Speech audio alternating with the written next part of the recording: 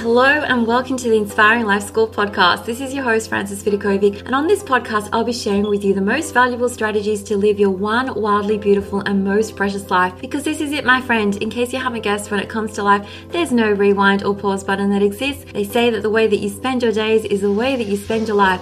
So my one and only goal here is to help you stop wasting your time, stop holding yourself back in life, stop experiencing non-stop negative mind chatter, stop just dreaming without doing, and start living life fearlessly instead, with more purpose, focus, and intention. I sincerely want you to live life in a way that when you come to the end of it, you know deep down in your heart that you 100% gave it your all, flaws and all. This podcast is not about doing life perfectly. Instead, it is about experiencing and living life with more clarity and courage and truly appreciating this precious adventure that we are so blessed to be on. So if you're with me here today, it's time to stop spinning in circles, get off the hamster wheel for good, put your hands back on the steering wheel of your life, and finally start living life in a way that you won't later regret. With that being said, let's dive on in.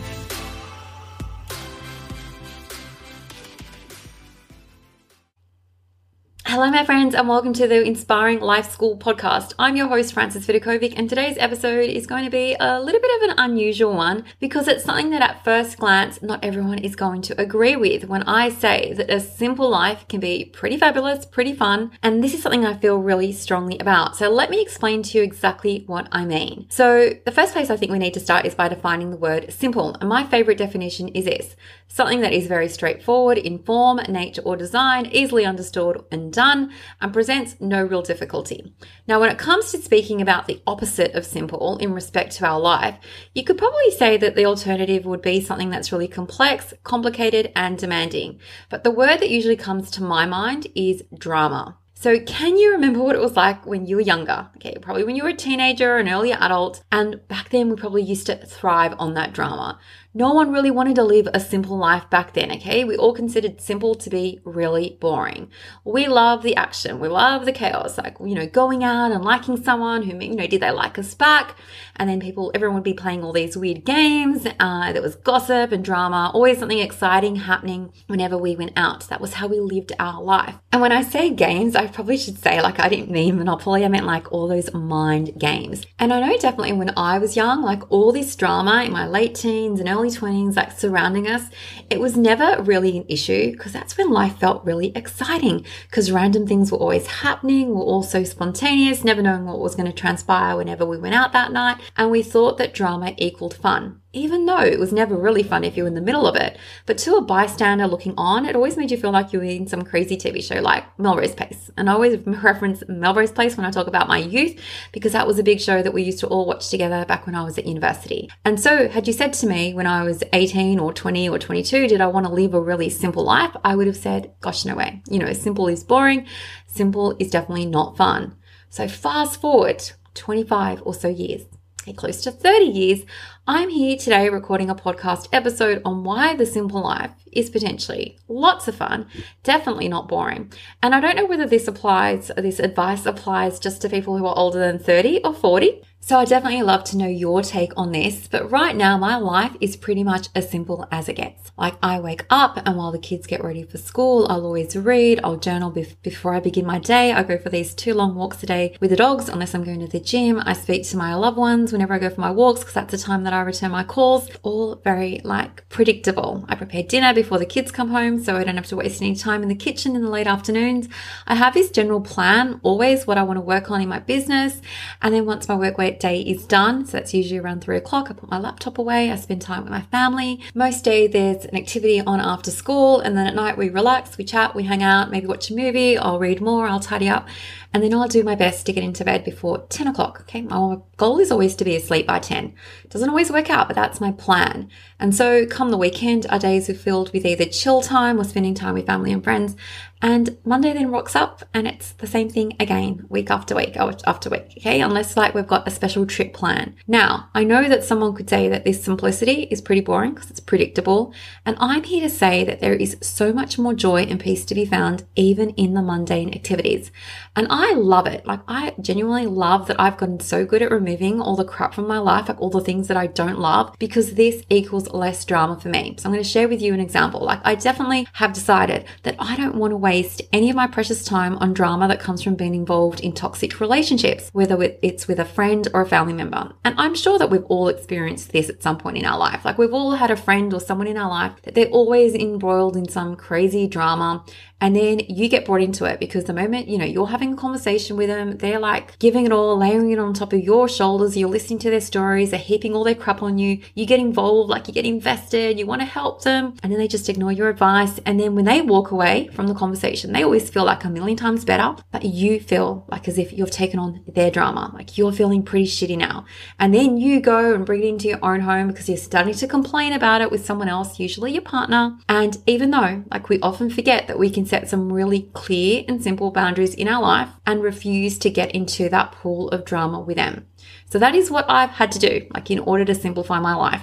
I prefer personally that my relationships are really simple and healthy, not only with my partner and my kids, my husband and my kids, but with my friends and my family. My goal is to keep things as simple and healthy as possible in every area of my life. I want to keep my exercise routine super simple. I want to eat really simple food. I want my work to be simple. Same goes for my evening and morning routines. I want them to be really simple. Same when it comes to keeping my home super tidy and organized. The goal is always to keep it as simple as possible and not filled with any drama. Now, I have to say there's definitely been times in my life when I've experienced drama. Of course, like, I'm a human. Sometimes the drama is external and it seeps into my life because I've allowed it to, because other people have brought it into my life and I haven't really set those clear boundaries.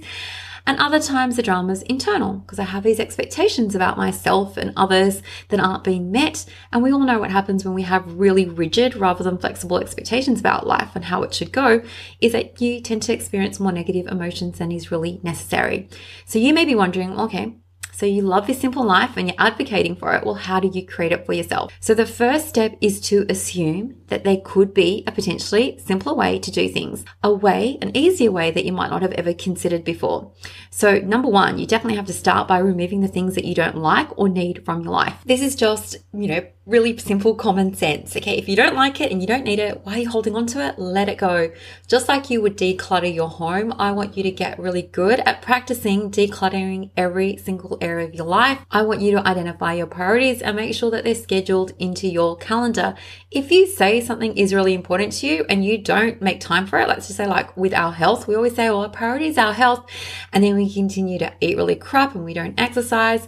Like, what's going on there? Okay, prioritize the things that are important to you, because here's the thing that's going to really surprise you when you make it your goal to keep your life really simple, super simple, is that you're going to discover that it becomes so much more fun because you've created for yourself this space that you can have fun.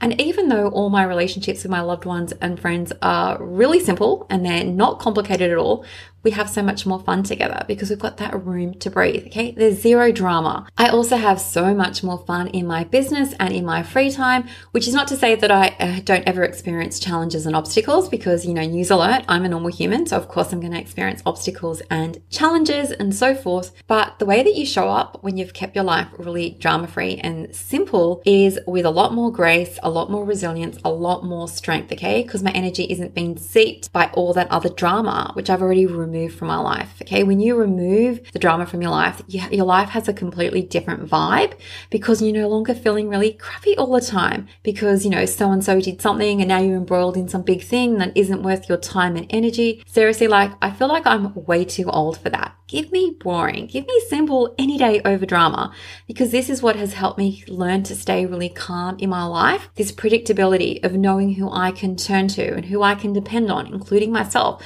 knowing what my days are going to look like. And, there's so much comfort in that without feeling like I'm in the middle of an insipid, reality TV show where your mind can't even sleep at night. I don't want that. I don't want that to be my goal.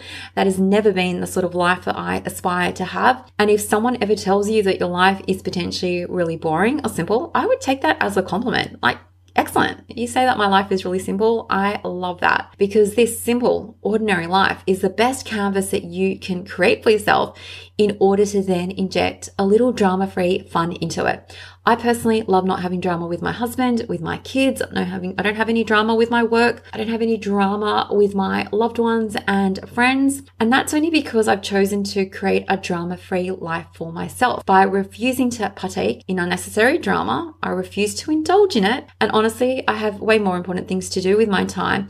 And this decision for me is really simple. Okay, in order to create a simple life for yourself that's void of drama, you need to make that simple decision. And if you want to dive in even deeper into this work of managing your time really well and making sure that your days and months and weeks are filled with the things that are most important to you, I encourage you to check out my course, Take Back Your Time, which you're going to find under the shop tab on my website, Inspiring Mum Life. I cannot rave about this course enough, and truly every single person in the world is going to benefit from having more time, because this is what this course teaches you to do, how to gain back 5 hours of your week every single week to spend on you and your goals, no matter how busy you are. And so that's it for today's episode, my friends. I love and appreciate you all. And until next time, much love. And I cannot wait to catch up with you on the next episode. Thank you so much for listening to the Inspiring Life School podcast. I really appreciate you allowing me to be a part of your life. If you'd love to stay in touch, please know that you can always find me on Instagram at Frances Vidakovic, or you can visit my website, inspiringmumlife.com, where you can sign up and receive so many amazing freebies that I've created just for you to help you implement all my teachings into practice. There you'll also find all my online courses, resources and programs that I've created to help you up-level your life in seriously the simplest way possible, so that you can ultimately create for yourself a life that feels simpler, lighter, and allows you to show up in a way that you love as your best and most authentic version of yourself. Now remember, this podcast is all about not just dreaming but also doing, because to create true sustainable change in your life, you need to be willing to do things differently. And that's what I'm here to support you to do every single step along the way, so that you too can begin to live your one wild and precious life with less stress, less overwhelm, less drama, and instead with zero regrets. Finally, if this podcast resonates with you at all and you appreciate the content, I would absolutely love for you to show your support by leaving me a review on Apple Podcasts. I'm on a mission to help more people wake up to the preciousness of life and to help them live their days with more intention and purpose, and your review will help make this goal of mine possible. Well, once again, thank you so much. I have loved spending this time with you, and I look forward to connecting with you again. I'm Frances Vidakovic, and you have been listening to the Inspiring Life School podcast.